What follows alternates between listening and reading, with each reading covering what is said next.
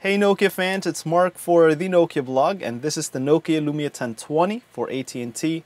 In this video, I'm going to show you a quick tip on how to force your phone into just going into 4G or LTE.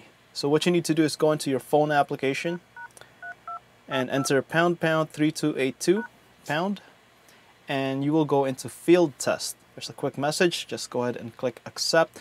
Don't select anything from this list. Go down to where the three dots are and click settings. There should be a network type option here. If you just want your phone to connect to LTE, you could select 4G only.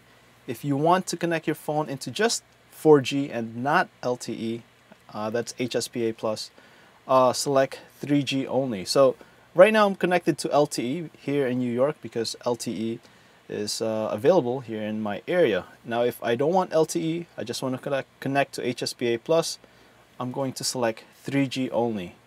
And as you can see here, the LTE signal changes back into 4G. Now why would you want to do this?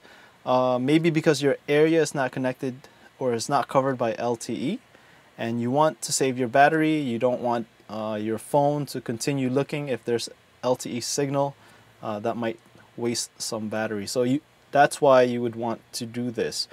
This option is actually available on the Lumia 925. It's built in. You don't need to go into field test. Just go to settings and there should be cellular right there. If you go at the bottom, there's an option that says highest connection speed.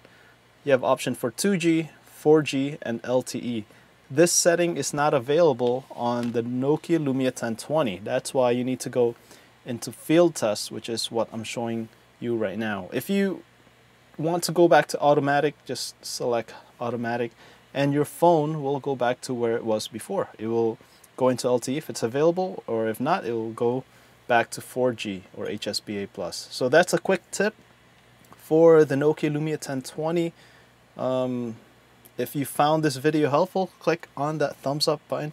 It helps me out and lets me know that these videos are actually helpful to you guys. That should be it. I'm Mark Wim for the Nokia blog. Thanks for watching.